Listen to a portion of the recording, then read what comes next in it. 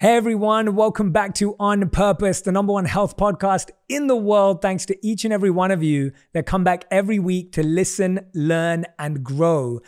And I am just honored, humbled, and grateful today because I have the honor of speaking with the one and only Oprah Winfrey, the person who's inspired me to start this podcast, to have the conversations that I get to have every single day, and inspired me to believe that wisdom truly can be viral. It can be contagious. It can truly change people's lives. So I'm excited for you to hear more from her and Dr. Perry in a moment. But we got to chat to Oprah just before this wonderful book tour event we did. And so Oprah, welcome to On Purpose. Thank you so much for this opportunity. I am excited. I did not know that I inspired you for this. I had no idea. I've always wanted to tell you, and I'm glad I get to tell you in this way. I grew up watching you, and you made me believe that conversations about consciousness and purpose could reach every person on the planet.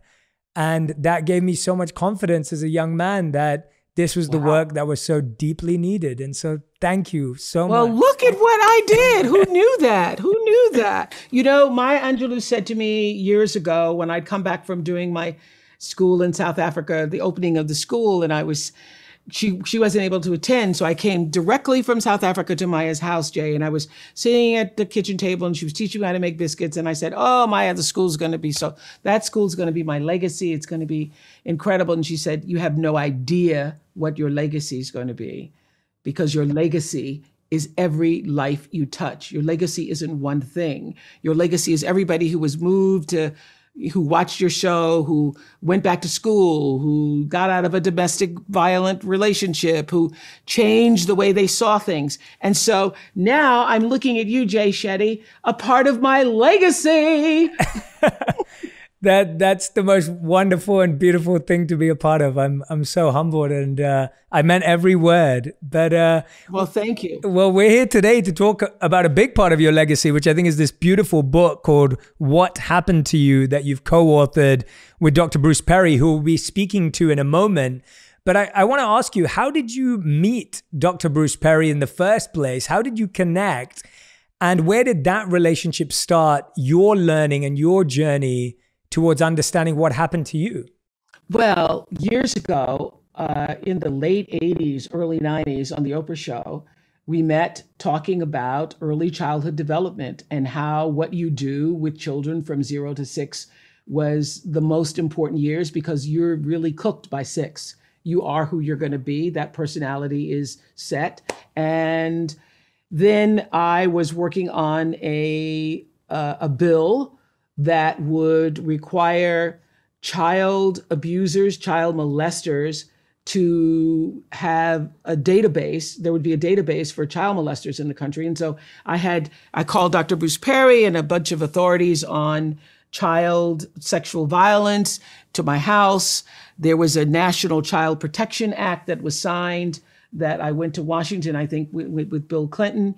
And because in the early 90s, there wasn't a database for all the child abusers, and you could just go across state to state lines. And so I started working with him early. When I opened my school in South Africa, Jay, taking girls from traumatized backgrounds who were just like I was growing up, who were smart, who were passionate, who wanted to succeed in their lives, but didn't have the means. So I went from village to township, choosing these girls. I built this beautiful school. I chose every sheet, every towel. I made it a beautiful aesthetic for them. And I thought they're going to just now have these magnificent lives. Well, the first 3 days, girls were having really strange behaviors, and like running out of the rooms and crying in the classrooms and having breakdowns.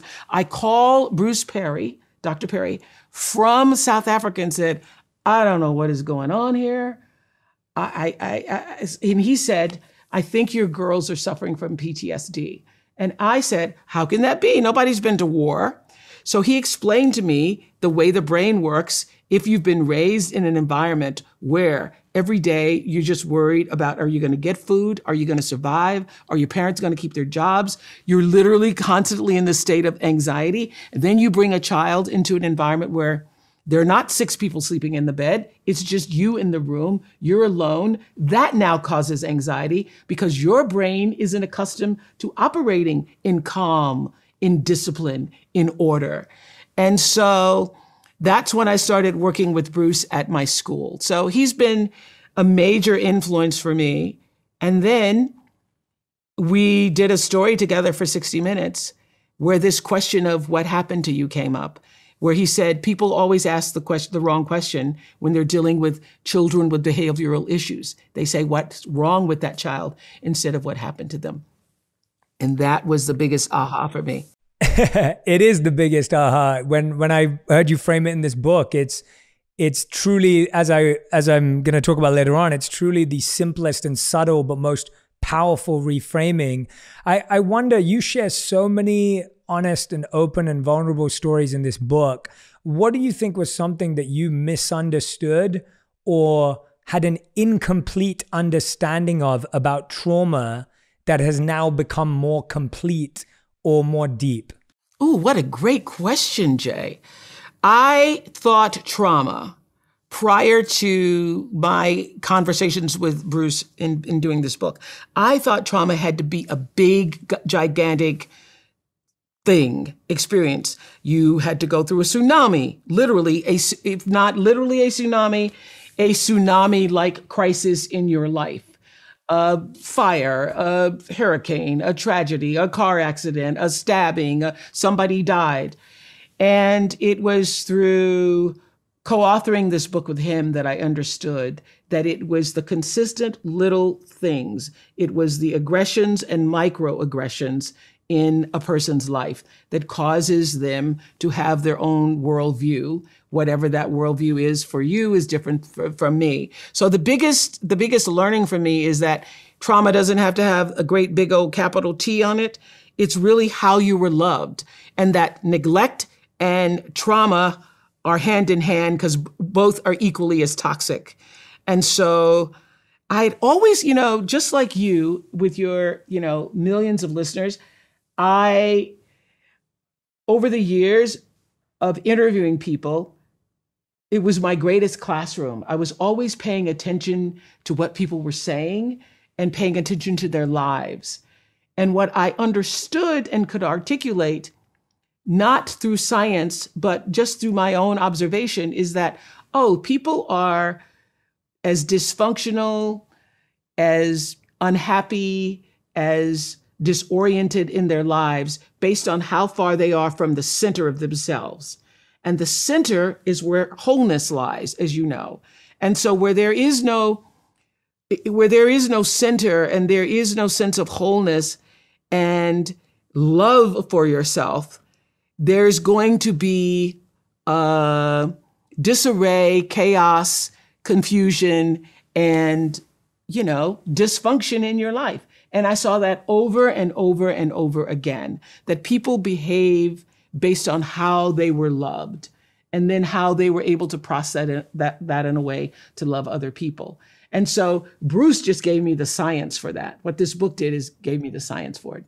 I love that. I think it's a brilliant distinction between, what we think is trauma and what trauma can be for all of us. I have one last question I wanted to ask you before we dive in to the conversation with Dr. Bruce Perry. It's this idea that you've interviewed so many influential, successful people and people of all different backgrounds and walks of life. And so often their success is actually built on their trauma.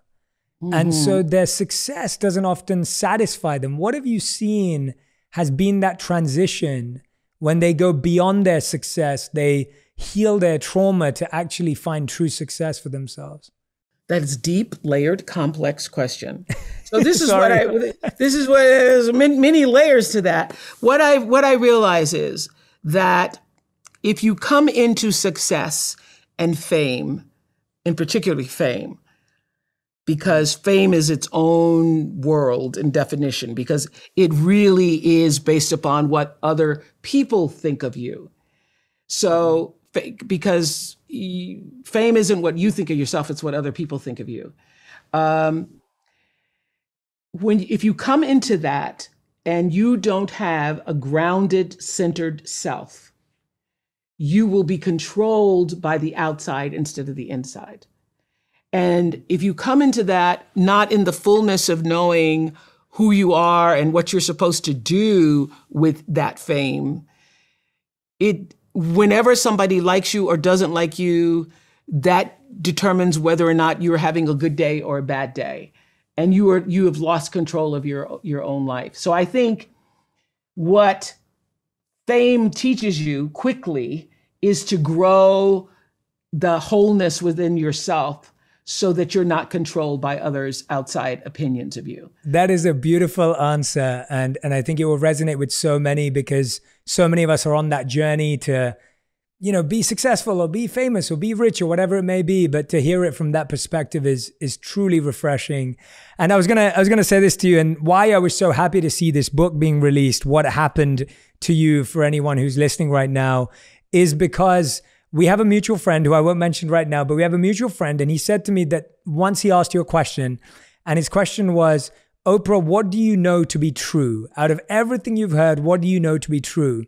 And he told me that the answer you said to him was that whatever a child experiences from 0 to 5 is going to define how they live out the rest of their life. And so he shared that with me a few years ago. And then when I saw this book come out, I go, finally, we actually have an answer to it. Like I so believe that. And I just think that is such a true statement. I'm not a parent yet, but when I am, I'll definitely be trying my best to practice. You'll know that those younger years, the younger the children are, the more influence you have, not only on who they become, but on what their brain becomes. Because if you're surrounded by chaos and dysfunction and loudness and disorder at a 0 to 2 months, it means the synapse in your brain doesn't form in the way that it does in children who have had that. And you are more likely for behavioral problems, health problems, all other problems in life, just because you didn't get what you needed from 0 to 2 months. That is what is so amazing. It's crazy. Oprah, I'm going to ask you a fast 5. These questions have to be answered in 1 word or 1 sentence maximum. So they're super tight. Oprah Winfrey, these are your fast 5. The first question is, what is the best advice you've ever received? When people show you who they are, believe them the first time, from Maya Angelou. Beautiful. Okay. Second, what is the worst advice you've ever received? A lawyer told me not to purchase Hana. Hana was for sale. I mean, Hana, the city of Hana, 5,000 acres were for sale. And I had a lawyer who told me not to do it. Amazing. Okay.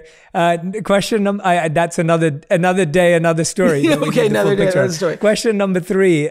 What is something that people value that you no longer value? Cars. I went through my car phase. I have had every kind of car, and now I don't care. Now I'm getting around on a scooter. I love that. Okay. Literally. Question number 4. One lesson or breakthrough from this book you really want people to understand? I want people to understand, most importantly, that when you are arguing with a friend and they act like they can't hear you because they're arguing so strongly back at you, they really can't, because of the way the brain is structured. So when you're in fear mode, anxiety mode, when you're really amped up, both of you need to calm down, take a walk, take a break, and come back. That's what I want people to understand. And also, the thing that I just shared with you earlier is that you think you are protecting your children, or that you are being okay when you're doing destructive things around your young children, when that is really when literally they don't have the language, but they're taking in the energy and the frequency, and they're absorbing it all. And 5th and final question that I'm going to ask you, if you could create one law that everyone in the world had to follow, what would it be? It would be a law that allowed for at least 12 minutes of stillness every day, just for people to calm to themselves. That's what it would be. Thank you so much. Oprah, I can't wait to meet you. I look forward to it, and I'm so grateful for this time with you. Thank you so much. I recently had the chance to host a virtual book tour stop with Oprah and Dr. Perry, and now I want to share it with all of you. This was an exclusive event that I was invited to host, and I'm getting to give our On Purpose listeners exclusive access to listen to it right now. Thank you so much, and make sure you leave a review. It makes a huge difference to On Purpose.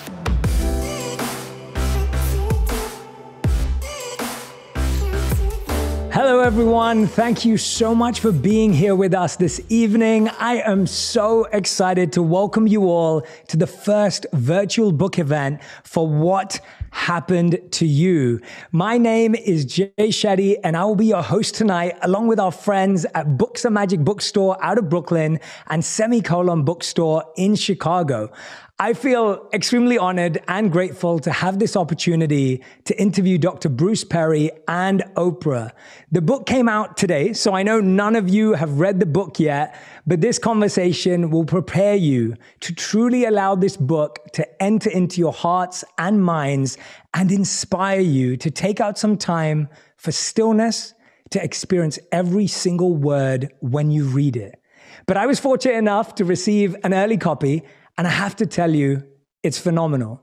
The stories, the studies, and the steps inside this book will truly help you heal, build resilience, and help others that you love so much. I can't wait for you to read it. And without further ado, let me introduce you to the co-authors of this groundbreaking work. Dr. Bruce Perry is a renowned brain and trauma expert who has spent the last 30 years researching children's mental health. And of course, Oprah Winfrey, the person whom I was fortunate enough to watch growing up. And what happened to me, Oprah, was I got to see you change lives every day. So you have led the way for so many of us to benefit from the work of scientists and thinkers like Dr. Perry, whose life-changing work is the reason we're here today. Welcome, Dr. Bruce Perry and Oprah.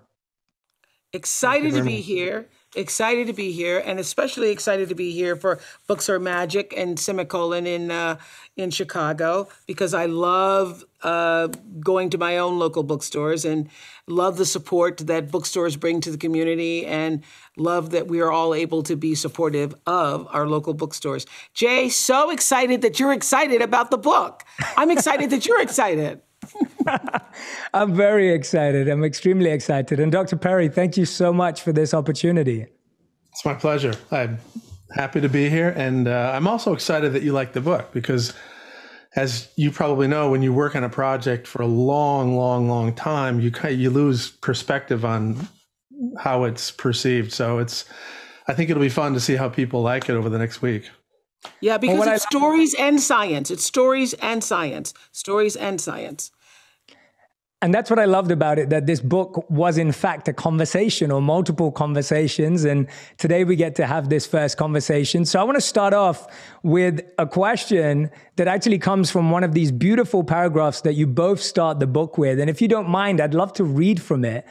And this section says, do I have your permission, both of you, if I could read a small please, part? Jay, please read. Yes. So you both say, this book is for anyone with a mother, father, partner, or child who may have experienced trauma. And if you've ever had labels like people pleaser, self-sabotager, disruptive, argumentative, checked out, can't hold a job, or bad at relationships used to describe you or your loved ones, this book is for you. Now, I don't know anyone who's never been told one of those things. I know I've heard some of them myself as well. And we've all heard those labels. And I want to ask you both this first question to start with is, why is it so important to make this switch from us thinking what is wrong with you to what happened to you? Well, let me answer that, because I first came across this question of what's happened, what happened to you when I was doing an interview with Dr. Bruce Perry a couple of years ago for 60 Minutes story I was doing. Now, I've known Dr. Perry for over 30 years. I first started interviewing him in the early 90s, late 80s, early 90s on the Oprah show when we were talking about raising children and how important it is those first 0 to 6 years. So I've been hearing about what it means to nurture and support the brain early on.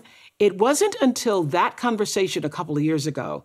I don't know whether, I think it's because of where I was in my life at the time.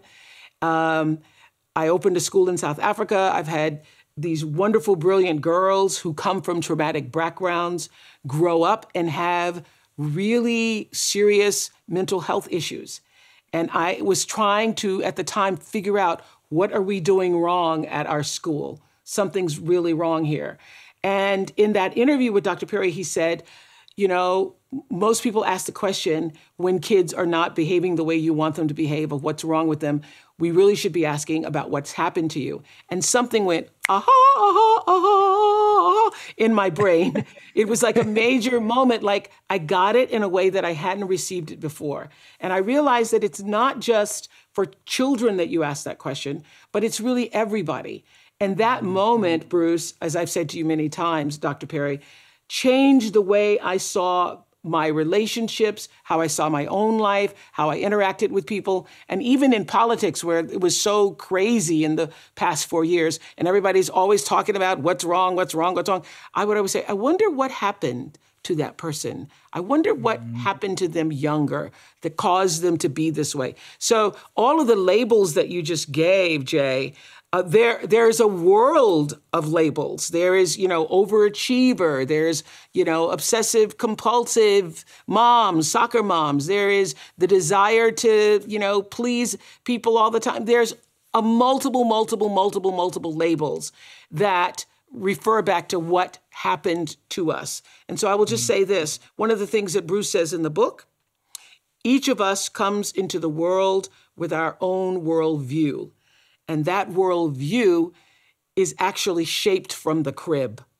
And you get from the world what you project into the world, and you project into the world what you were raised with and what you were raised around. So that's why what happened to you is the essential question. So beautifully said. And I wish my brain had aha moments that sound like that, Oprah, too. So I love that. And Dr. Perry, I'd love to hear your thoughts. Well, I come at this from a slightly different perspective because I have a long history of being a history fan and had studied history growing up and was very well aware of the relationship between the things that happened in the past playing a major role in how things were functioning currently. And I think I think most people are able to kind of make that connection. But as I became a biologist and learned about the development of the human body and the human brain, it became clear that we have our own personal history and that the things that happened in our life shape the systems in our brain that influence how we think about things, how we feel about things, and how we behave. And it really, it leads to a completely different approach to getting to know somebody. You enter the interaction with a curious mindset. You're curious about like what's going on. I mean, and it really, I think, is, as Oprah says, it really opens up this new perspective on understanding a person. You can be much more empathic with them as opposed to being so judgmental.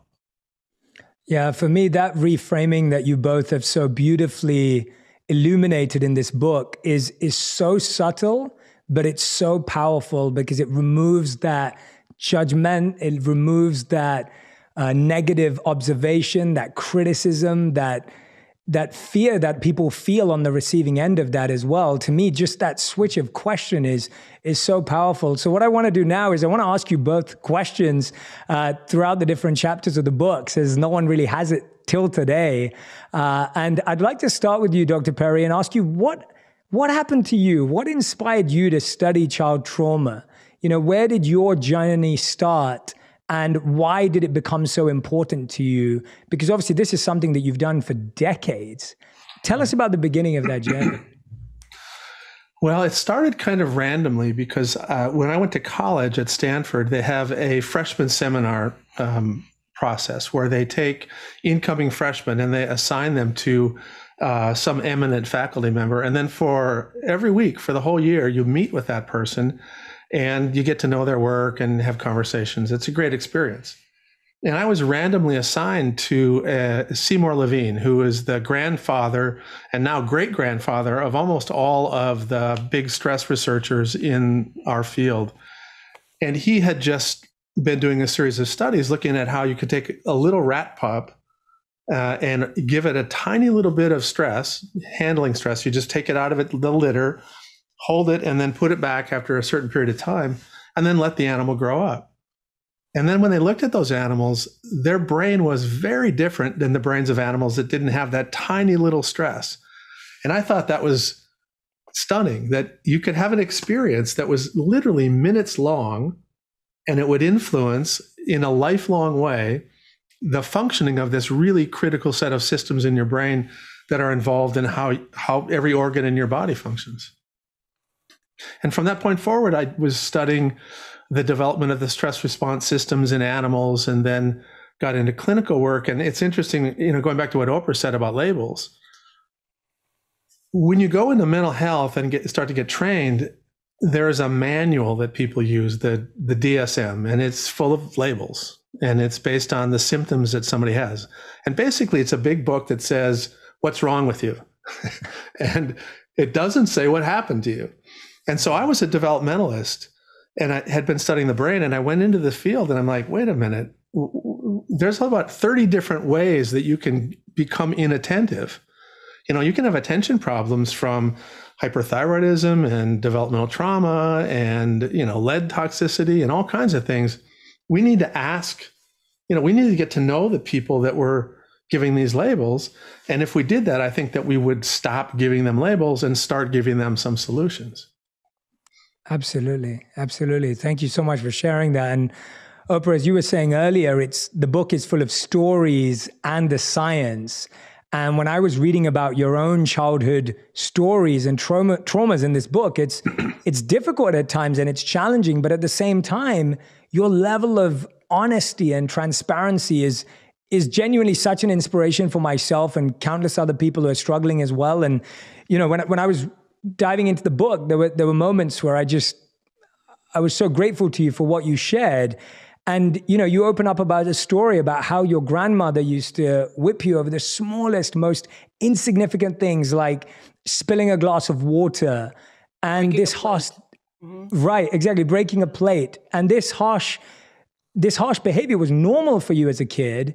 And you said something in the book that really stood out to me. You said that the long-term impact of being whipped turned you into a world-class people pleaser for most of your life. I want to know, how did you become aware of that connection between that experience as a child and how it was being lived today? And how did that start to help you on your journey? Well, thank you so much. I'm so moved that you were touched by that story, because until I was a full-grown adult and I met my best friend, Gail. Gail is the first Black person I ever met who wasn't whipped as a child. I mean, she was the first person I ever encountered. So it is a part of the Black culture to not just spank your children. Almost everybody you run into of a certain age was whipped as a child. So that was such the norm for me that writing about it for the first time is the first time I actually recognized, oh, this is not a normal thing. So I was in a boardroom having to confront someone in my 40s. And I had so much anxiety about the fact that I was going to have this confrontation with somebody. It just the most normal disagreements would cause me a great sense of angst and worry and, oh my God, and what's going to happen. And I just said, where is this coming from? Why am I so afraid when I am the one in the power seat? I am Oprah Winfrey running the Harpo Studios, my name spelled backwards. I'm the person in charge. And in order to have a disagreement with somebody, I go through so much angst. And I realized, Jay, that even though I had the power, I still felt that every confrontation, I was going to get a whipping, that a whipping was going to result. That thing that used to come up inside me when I had to walk to get my own switch. Oh, where is this feeling coming? I'm feeling like in every confrontation, I'm going to get a whipping. And at the end of it, that person's going to be mad at me. And at the end of it, that person's going to say, you better not act like you're mad. You know, all the things that happened to me as a kid. So it wasn't until I was a full-grown adult in my own seat of, perceived power, feeling those feelings of anxiety and anxiousness, having to have the slightest bit of confrontation. So what I say in what happened to me is that being beaten as a child, having to be subservient to other people's ideals of what it means to be a child, meaning you are seen and not heard. So I've grown up to have this big personality, but being raised in an environment where children are seen and not heard, and your opinions do not matter. So what happened to me taught me that my opinions do not matter. Keep your opinions to yourself and do whatever you can to please other people so that other people will like you, so that other people will not be upset with you. And I will have to tell you, it is also for me, not for everybody else, but for me, one of the reasons why I was so susceptible to sexual abuse, because I had been taught and trained not to speak up for myself, that whatever somebody wanted to do who was older than me or in a position of authority, that they had rights that I did not. So that what happened to me was ingrained in a way that, literally caused me to be a major people pleaser for a great deal of my life. Thank you for sharing that full journey. And I really gravitate towards that statement you said around how when we normalize something, we don't actually even recognize the trauma in it. Right. We don't even realize that there's anything. It was just normal to you. You just expected it. And I think that really brings us nicely, Dr. Perry, to this thought about what's something you talk about, how we're loved in the book. And, you say that a common phrase people use whenever a child acts out is that he or she must not have been loved as a child, right? And in the book, you go on to explain that how it isn't a matter of how many hugs and kisses you received as a kid. So for the parents watching, and I'm sure there are many parents watching, and for those of you who are watching right now and enjoying this conversation, I highly recommend to make sure that you go and order yourself a copy of the book. But for those of you that are watching, and Dr. Perry, when you think about this, what should parents be thinking about differently or doing differently that many of them may be missing today in the idea of wanting to give love? And often our perspective on what love is, or our definition of what love is, feels like hugs and kisses. Well, first of all, to clarify, hugs and kisses are nice things, and they can be part of a really positive, loving environment. But one of the things about the brain is that these systems in our brain that allow us to form relationships and maintain them in a healthy way, the systems that allow us to love and be empathic and become ultimately humane, these systems develop like any other system in the brain that require repetition. That when you want to get better at piano, you have to practice your piano. When you want to get better at reading, you need to read and read and read. And if you want to develop the capacity to form a healthy, loving relationship, you need lots of tiny little doses of attentive, attuned, responsive, nurturing interaction with people around you. And a lot of people grow up, and again, this is language that's not uncommon in our world, is that it's the quality and not the quantity. So if you give your child a little quality time, then that is somehow supposed to overcome the fact that you're gone for 5 days of the week. And it just doesn't do that. You know, children need your presence, even if it's your neutral presence. And they come over and they give you a hug and they wander away. They come over and they ask a question and they wander away. And they need lots of tiny little doses of positive interaction. And now one of the challenges in our modern world is that we have so many isolated single caregivers, parents who may have multiple children who need that. And since in the modern world, we've moved away from having aunties and grandparents and neighbors playing a role in this sort of community caregiving model, we've got tons of exhausted, overwhelmed caregivers who are trying to do their very best, but there's just no physical way possible that they could meet all of these needs of these children. And so I think that that's a burden that our society needs to address and think about how to create more relationally enriched environments to support our young parents, because the vast majority of them would do the right things. They'd just be drawn to do the right things if they weren't exhausted, worn out, worried about housing, worried about food. You know, we structurally contribute to the inability of these caregivers to provide those loving environments.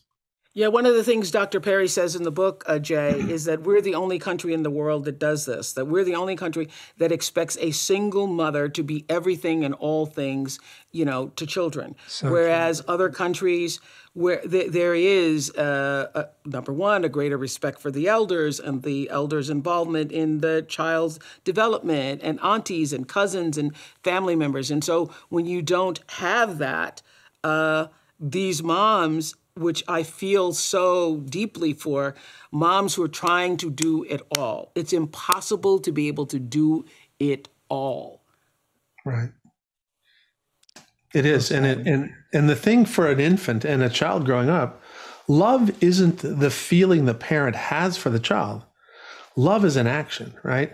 Love is sort of night after night after night after night, getting up and meeting their fundamental needs when they're hungry, thirsty, cold. And over time, as they build in these neurobiological capabilities to mature, then you can move to more emotional variations of that equivalent of love. So now that we're adults, we can actually say, you know what? There's somebody in my past who was present and attentive, and I love that person. And if you know, that is love, but your ability to sort of build that much more advanced neurobiological capability emerged from thousands and thousands and thousands of repetitions of these loving, nurturing relational interactions. I think that's such a great point, because as I grew older, and it wasn't just my grandmother whipping me, but other people, I remember getting a whipping once and having one of my relatives say, I'm whipping you because I love you. Well, it certainly didn't feel like love. Didn't feel like love. But I know that for that generation, the idea of I'm going to keep you in line and I'm going to make sure you're disciplined and that you're going to obey and do the right thing, in their minds might have felt like love, but certainly did not feel like or was interpreted by me to mean love. I mean, I think for anybody who's listening to us or watching right now, and I know if you are culturally raised the way I was, you have a lot of pain behind those whippings. And I remember doing a show on the Oprah show years later talking about should children be spanked. And a Black woman stood up and said, well, I got beat every day. And I was in the choir and my father beat me in front of the whole congregation in church. And I turned out okay. And I'm like, did you really? Because anybody who's ever been hit realizes the humiliation of that. What you feel more than anything, even as a little kid, is the humiliation of it. And what you are being told in that moment is that you have no value, that you are worth nothing, that you are so worthless that I get now to lay my hands on you and physically beat you. So it takes a lot. And I would have to say that it was a lot for me to overcome, to begin to understand that my life was of value. And as I say in What Happened to You, what did that for me were relationships with my teachers. I could cry right now thinking about the teachers who stood in the gap for me and made me feel valued, made me feel important. So it was only at school or speaking in church that I felt a sense of I mattered, that there was some meaning and purpose for me in life. And so, as when I was talking to Bruce on 60 Minutes, I said, Bruce, please explain to me why I'm not crazy. Because I grew up in these circumstances where I should have no self-values, no self-worth. But Bruce, as he explains in What Happened to You, you don't have to have it come from your family.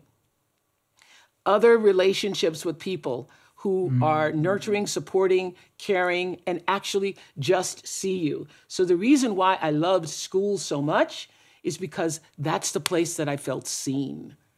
Yeah. It makes me so happy to hear you both give people the permission to realize that they don't have to have it all figured out, and that they can't have it all figured out, and that we're all trying to be the perfect parent, the perfect person, the perfect professional, the perfect partner, and perfection's impossible as it is, but even that striving for it, you're giving everyone the permission to realize. And also I love that point that was just made around how this is not just what's happening at home. It can be heightened or amplified by what happens at school, or it can be nurtured and nourished and improved as well by what happens. And Oprah, one of the things you talk about in the book, when we're talking about the need for rhythm and balance, and that's what I think this book does so beautifully, is what this book allowed me to do was feel vulnerably, but then project that onto a framework of how to think about it. And I think that is such a refreshing thing, because often we're told to be vulnerable and be open, and then you let it all out, and then you're like, oh, well, this is just a mess. I don't know where to put it all. And then, this book allows you to kind of go, okay, well, that makes sense, and this is how I place this. How do you recommend for people to find the time to create rhythms? I know you say you block out the Sunday to be with yourself and spend time walking in nature, trying not to be distracted. For anyone right now who's saying, I recognize from hearing both of you that I must have some trauma, where do I find the time to unpack it? How do I make time for that? And where do I start? Well, you start with understanding that your cup being full is how you allow yourself to give to other people. You can't give what you don't have. You can't love if you haven't been loved. You don't even know how to begin to do that. So I think it begins with fundamentally understanding that you are worthy enough, you are valuable enough, you matter enough to give yourself the love that you deserve. And that starts by taking out time for yourself. So I have my own rhythm and pattern. I know that if I go 6 days and then on the 7th, by the 7th or 8th, don't give myself a break, that lots of other things give, that I'm not as alert, I'm not as attuned, I'm not as centered, I'm not as focused. So I know that is my limit. I cannot go beyond a certain amount of days. And for me, walking in nature is my solace. It is where I feel that I am one with all, and all being, all creation and, connected. For other people, it may be dancing, it may be music, it may be knitting, it may be whatever it is that brings some kind of rhythmic pattern into your life. Actually, it was Bruce and I were walking on my campus in South Africa, and there were a group of girls dancing, literally on the lawn, because Lord knows they love to dance. And Bruce says, oh, that's not just, I said, oh, they're just having fun. And Bruce said, oh, they're not just having fun, they actually are healing themselves. Because the rhythmic pattern, that's why when you've been in an argument with someone, or you're in the middle of an argument with somebody, if you just go and take a walk, or you go and turn on some music and you start dancing, if you just have some form of movement, you feel better.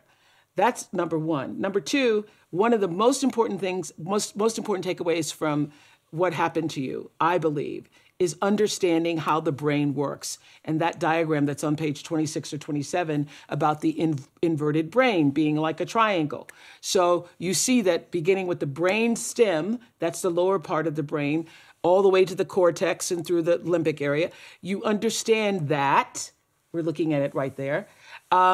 you understand that when you're upset or in fear or angry or are in an antagonized state, and you're trying to reason with a person, a child, your spouse, your boss, your friend, they literally cannot hear you because the reasoning part of the brain is in the cortex, and what you're saying is only reaching the brain stem.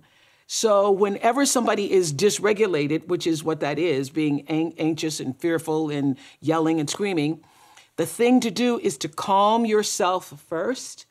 Then you will be able to help that other person get calm and regulated.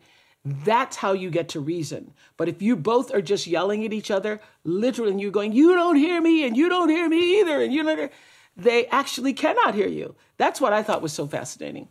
I think I explained it well, right? Yes, I'm just sitting here smiling. Do you concur? Dr. Perry, do you concur? I just want to make sure because I do. This is actually a lot of fun.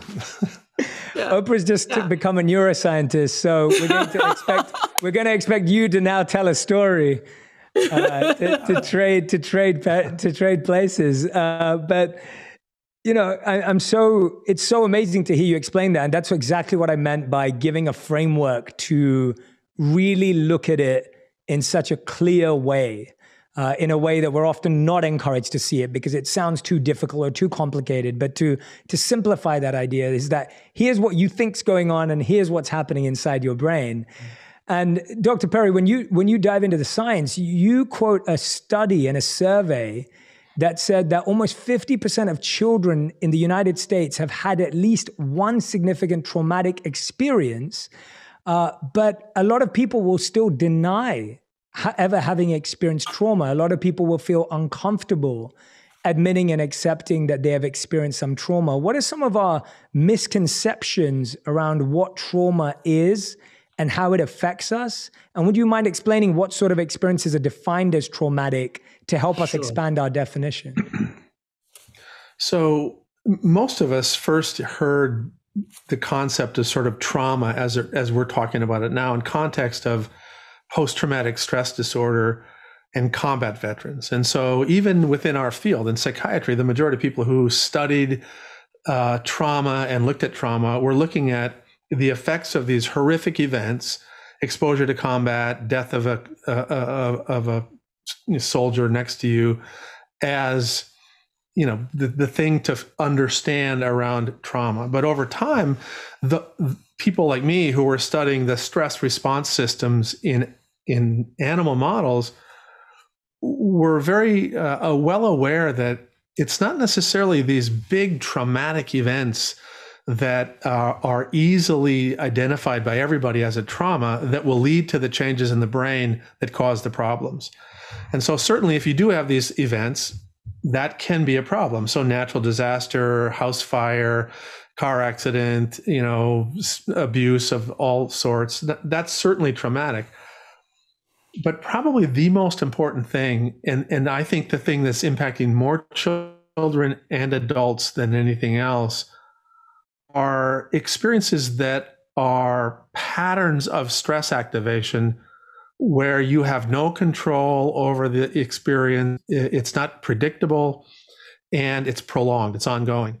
And I think to some degree, the experiences of the last year are an example for many people of a prolonged set of uncontrollable and unpredictable stressors. And we've all felt sort of our baseline level of tolerance is going down. We're a little bit more tired. We can handle situations a little bit less. And so what we've been studying is the combination of these experiences where you are not in control of your life. And it may be a child who's living in a domestic violence environment where he or she is not the direct target of all of this stuff, but there's so much unpredictability about when the fighting is going to happen.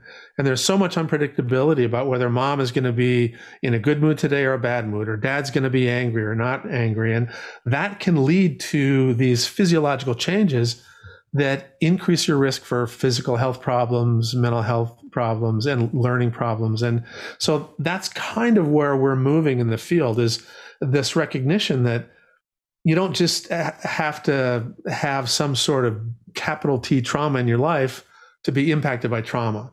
And in fact, if you are a minority in a majority culture, you're going to get all kinds of experiences where you're getting these relational interactions that are sending the signal that you don't belong, which will activate your stress response, which can over time accumulate and influence your physical and mental health. Yeah, thank you, Dr. Perry, for illuminating on that point, because I think for so many of us, as you rightly just said there, we feel that trauma only means trauma with a capital T. And so we often disregard, we often let these things just fade away and, put them under the carpet and just not really give them enough emphasis and focus because we don't see them as being significant. And so, yes, Oprah. I wanted to say that one of the most important points I think Dr. Perry makes in What Happened to You is that neglect is as toxic as trauma. And so even though you might not have had a trauma with a big T, it boils down to, did you get what you needed? And I have done so many interviews, as I know you have too, Jay, with people who are raised in the same family, and everybody in that family has a different experience. And sometimes siblings are arguing about a thing that happened because from their point of view, it felt like one thing, and from the other person's point of view, it felt like another thing. Well, that is the reality of life, that you can have 2 children, 4 children, 6 children raised in the same household, and they experience the love of their parents differently. And not all the kids could have gotten what they needed, and some of the kids got what they needed. So neglect is you not getting what you needed for your worldview, for your personal approach to life, your sense of self-values, your sense of self-esteem. And so I have seen in the thousands of interviews that I've done over the years that the level of dysfunction in a person's life is almost directly proportional to how they were loved, what happened to them, and how they were able to receive or not receive that love. So the what happened to you isn't, just for people who had the big T traumas, but it literally is what happened to you. Were you loved? Were you not? How were you loved? How was that love applied in your life? And were you able then to apply it in the rest of the world? So I know many people are listening who didn't get what they needed. And I say this to my girls in South Africa all the time because so many of them were born during the year of, during the decade where so many of their parents died of AIDS. And they have this sense of abandonment, literally going from one family to the next family member, and then that family member dying and that family member dying. And when you grow up feeling abandoned, and certainly abandoned from an early age, your worldview is that people are going to abandon you in their relationships. And so you either go into those relationships being very needy and afraid that this person's going to leave me, or you go into those relationships being very jealous and, holding on and having to know where you've been and looking at people's cell phones and all of that because you're afraid that you're going to leave me. And so what happened to you, no matter who you are, is important in understanding why you have the worldview that you do. Yeah, and it applies to each and every single one of us. Everybody. I'm seeing a question coming in from one of our viewers tonight. G saying, how do you reach an understanding so the anger and sadness inside can calm down? I think what I'm hearing here, and I had a question too, which I think relates, is around this idea of, when you've connected the dots and you start to notice that someone's caused you pain, often that can be quite uncomfortable, and you start to now have resentment or anger or sadness, as G is saying. And G's question really is, how do you come to an understanding so that you're not feeling that anymore? Either of you would love for you to answer that. I'll let the psychiatrist answer that. I was going to say, rock, paper, scissors. All right. So first of all, that question is in many ways, a central question to almost all people who are seeking mental health help, right? And and I wish I had a perfect answer, but it kind of relates to what happened to that person. So the place at which you want to try to help somebody repair and redevelop a capability or a connection has to kind of match where they had the loss. So the way you would do therapeutic work, for example, with somebody who had the loss of a parent at age 3 and all kinds of transitions after that, would be very different than someone who had a comparable experience at age 17. And so, not to sound like a politician, but it kind of depends. The treatment approach broadly depends upon where you are developmentally and when all this stuff happened. But in general, no matter what happened and no matter when it happened, the vehicle for providing the therapeutic experiences that will help you is the relationship. And so it really always is relationships. Mm-hmm. And the beauty of it is most therapeutic change takes place outside of conventional therapy. It takes place in these little present caring moments with friends, with family, with coaches, with teachers, with other people. And this is why your relational density matters. You know, if you live in an environment where there's a lot of people, you're connected to, a church home like we read about in the book, if you're connected to a sports team, if you're connected to your classmates, and there's some duration to the other relationships you have in your life, you have this built-in therapeutic web where you can go through a healing process that is not necessarily traditional therapy. And I think Oprah, part of what you talk about in this book is that you've had these healing moments over the course of your life. And Gail's been one of the people who's been involved in that, but other people as well, right? Yeah. I've never had a day of therapy. I had all my therapy in front of the audience during all those years, the Oprah show. And I realized in writing this book with Dr. Perry that actually Gail was my regulation, that I would come home after a show, get on the phone with Gail, talk about my day. That's how I regulated and calmed and released. And then get in the tub, go to sleep, start the whole process all over again. So having somebody who fully sees you, who cares about you, makes a world of difference no matter who you are. And so, like, as I say, I never had therapy, but I had a lot of people who I was in relationship with who saw me for who I was, for that little girl in the 4th grade. My first, experience with my 4th grade teacher was the first time I ever felt like, wow, she gets me. And I could not wait every day to get to school just to be in front of Mrs. Duncan, who really got me, And one of the things I think that I learned from the writing of this book with Bruce is what he says on page 109, and that is first 108 and 109. The timing of adversity makes a huge difference in determining overall risk, which is what he was just saying, the difference between being 17 and being 3 when something happens. And also, this thing struck me so much, Jay, that if in the first 2 months of life, a child experienced high adversity with minimal relational buffering, but was then put into a healthy environment for the next 12 years, their outcomes were worse than the outcomes of children who had low adversity and healthy relational connection in the first 2 months, but then spent the next 12 years with high adversity, which is to say the child who has only 2 months of really bad experiences does worse than the child with almost 12 years of bad experiences, all because of the timing of the experience. That's so huge, isn't it? That's so huge. The reason that's so huge is because people do terrible things in front of their young children.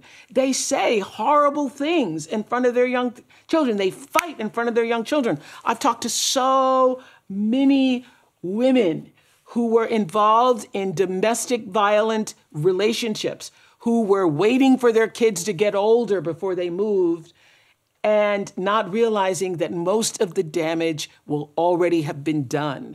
Because that same part of the brain that allows you to recognize mama versus daddy and colors and all of that, that's being formed in the earliest months of your life, that same part is taking in vibrationally, socially, not having the language, but taking all of that in, and the synapse either forms in a certain way that protects you for the rest of your life or does not. That's why, if nobody gets anything else from this book, that's what I hope the world understands. That what you're saying in front of your youngest children causes lifelong issues. And this, to sort of take off on that, Jay, this is one of the reasons that high quality home visitation programs that really help take care of young, vulnerable families, so that when they're at this crucial period in life, in the first year of life, that they've got some of supports, and the parents getting regulated, so he or she can be present in the lives of these children in ways that will be likely to improve development and lead to resilience, as opposed to struggle and result in increased vulnerability. And it's such a small investment compared to the way we spend money now on these kids and that struggle as they get older and older and older. And, that's why I'm active in organizations that do home visiting, like Healthy Families America and Prevent Child Abuse America. They for years have been putting these high quality programs in place to really help support young parents. I'm so happy that in What Happened to You, you're both magnifying and simplifying such deep research and work into the simplicity of what your children see at this time, what they experience, what they hear, what they feel is going to impact them. And it's that simple for all of us to learn, to understand, to digest. And using that example of an extreme story, I mean, one of the most inspiring stories in the book is about a 4-year-old girl called Allie, Dr. Perry, who you worked with. And she witnessed, if I'm not mistaken, the death of her mother by the hands of her father, who then committed suicide. And, she went through so many different experiences after that. I wanted to ask you, actually, where is she now? Have you kept in touch with her? Do you know how she's evolved through that journey? She is actually a very healthy young adult woman who is giving back to her community. She's caring and compassionate. I mean, it really is one of those stories that you're like, wow, this is a young woman who, through the love and support of her extended family and community, which really, that's how she was able to heal, ended up with what we talk about post-traumatic wisdom in the book, that a lot of people, when they think about trauma and the effects of trauma, they focus on all the negative things, which definitely can happen. There's definitely risk, but you can actually learn from these experiences, grow from these experiences, and you figure out ways to carry the pain that don't interfere with your ability to be loving, to be productive, to be creative. And in fact, in many cases, I think that pain becomes fuel for the productivity and the creativity. So there's so much hope. I say that to Gia, who had just asked the question about processing that anger. First of all, understand where it comes from. And a lot of times people are doing what I did, in the boardroom, having anxiety about confronting somebody because that's triggering pain from the past. Yes. And a lot of people in their everyday interactions aren't even mad at what they think they're mad about. They're just being triggered by something from the past. So true. That is going on with so many people. So being able to understand that is really crucial. What I love about the Ali story, there's the extreme that there is so much hope that if there's anyone who's watching and thinking, I've seen too much, or my children have seen too much or experienced too much, there is still so much hope, right? That's what I'm hearing from both of you and through this book. Well, I say that for my own life. I say, first of all, the ability to be honest about it. I think that in the many cases where I've seen where people suffer is when they are in denial about what happened to them in the past, or they want to create a facade around what happened to them in the past. The thing that has been the most freeing to me is being able to be truthful about it, to own it, and to not only own it, but to use it as leverage for growth for myself. You know, the thing that I didn't get in growing up is what I most wanted to give as an adult. And so there's a beautiful a spiritual that we sing in the Black church. I wouldn't take nothing for my journey now, for my journey now, for my journey now. And I think Maya Angelou even wrote a book called Wouldn't Take Nothing for My Journey Now, based upon that hymn. And that's how I feel about my life, and I want everybody else to embrace that for their own. That everything that has happened to you can also be a strength builder for you if you allow it. And you take that pain once you have acknowledged what it is and where it came from and the people who did whatever they did to you. That is the past. And how you're willing to now take that pain and use it as your own personal power is what post-traumatic wisdom is all about. So you don't have to continually live in the past. You can step up and out of your history, Jay, and let that be your platform to begin to build strength over strength over strength, which in the end equals power for yourself. That was beautiful. That was so wonderful to hear you say that what has happened to you, once you've processed it and actually understood it and unpacked it, that it can actually transform into being for you and become your strength, that pain can actually become your purpose and your service, as we see in Ali's case, Dr. Perry, where she was actually able to turn that into service and support and care for others. I mean, that's truly, truly phenomenal. And of course, Oprah, in your case, that's what we're hearing as well. What I'm hearing there, and you talk about this in a chapter, is the difference between coping and healing. I think a lot of us right now are trying to cope. We're trying to cope. It's something we always say, like, I'm coping with it, I'm dealing with it. We always say coping and dealing. Rarely do we ever shift to, I'm healing it, right? I'm working through it. Tell us about that difference, Dr. Perry, in the brain and what's happening, and Oprah, through your experience, maybe stories of times when you felt you were just coping with it to when you actually started healing it. Yeah, it's interesting. I had a conversation. I've been having a lot of conversations with people in education about transition back to the new normal. And one of the things that's very apparent is what we talked about earlier, that everybody's kind of worn out. And the needs of some of these children have increased, and some of the families are struggling more. And the people who used to step in and help them are now worn out. And so what I've been trying to encourage people to do is actually think of this period of time as treading water. You just need to learn how to tread water. There's sometimes when you don't know exactly which direction shore is. So don't just swim aimlessly, just tread water and get yourself sort of your bearings again, kind of refresh. Oprah talked about it. One of the things is this upside down brain. The more distressed you get, the more you shut down the top part of the brain. And so you're not thinking very well. You're not really reasoning in a way that will lead to a good set of solutions. So you need to learn how to cope, which is basically treading water, get yourself regulated, get yourself refreshed, get yourself reconnected to people who can help you. And then you'll carefully look around and you'll see the horizon and you go, I'm swimming this direction. Then you can start the healing process. But all too often, we spend a lot of time swimming in frantically in circles, and we're not connected and regulated the way that we should be.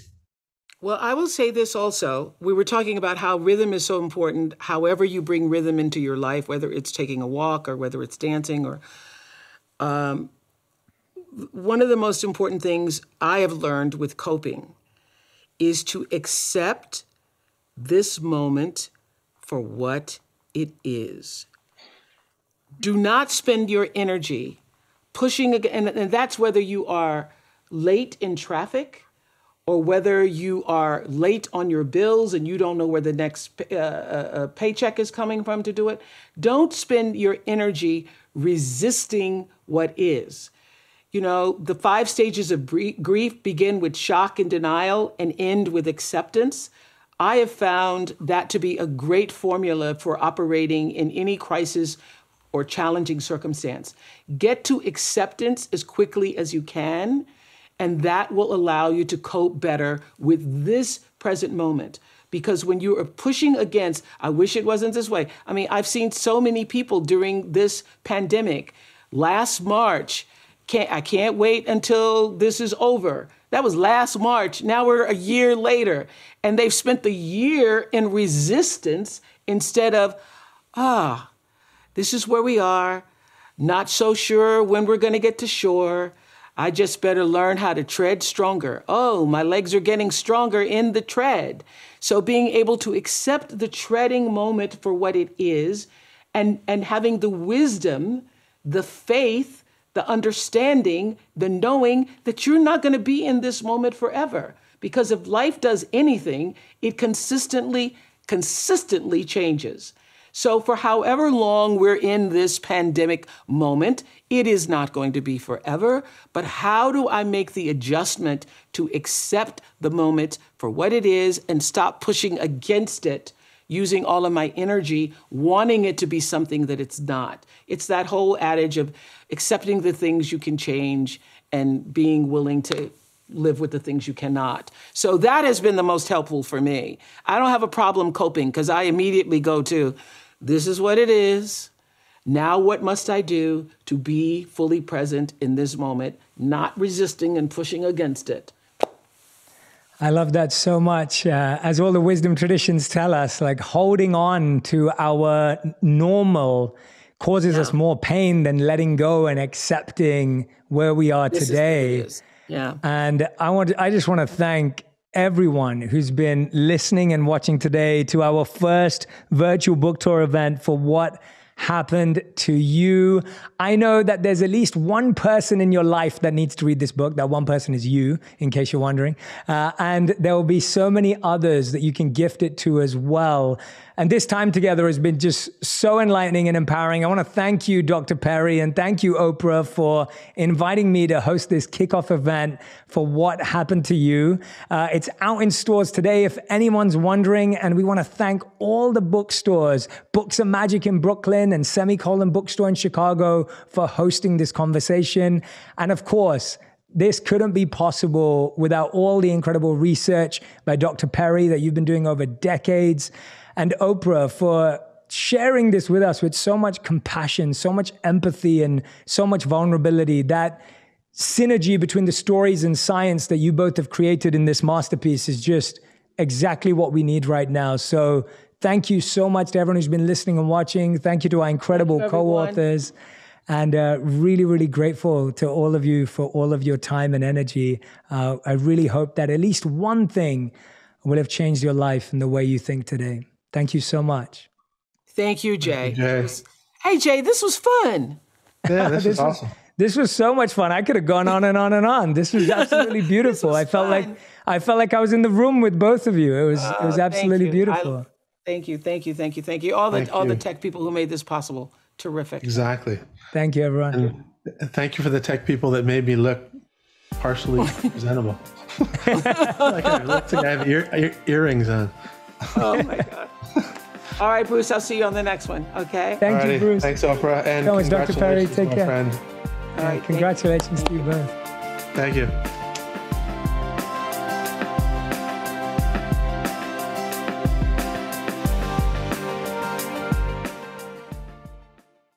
If you want even more videos just like this one, make sure you subscribe and click on the boxes over here. I'm also excited to let you know that you can now get my book, Think Like a Monk, from thinklikeamonkbook.com. Check below in the description to make sure you order today.